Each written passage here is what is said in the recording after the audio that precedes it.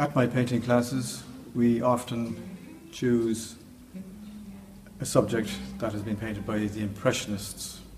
Quite often it might be a Monet, and just in this particular case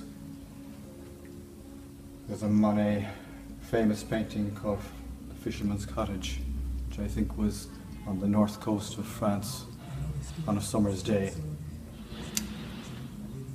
And on this one you have lavender fields in the south of France,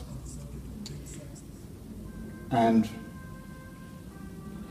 they are very approachable as subjects to paint. Often people are perhaps afraid to do them, but the Impressionists, when they painted, they were only interested in capturing the effect and the light, almost to be painting in a state of excitement, not in trying to copy either the Monet painting or in real life what the subject would look like. It's just to capture a moment in time and have enjoyment and fun in the process of the painting, using happy colours, bright colours, strong shade, contrasts.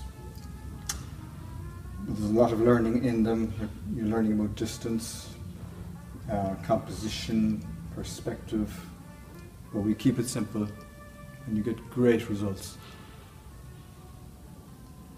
And the trick here too is, in the approach, is learning how to use brushwork to good effect and make the painting dance, make the brushwork make the painting dance. And just very loose. No pressure.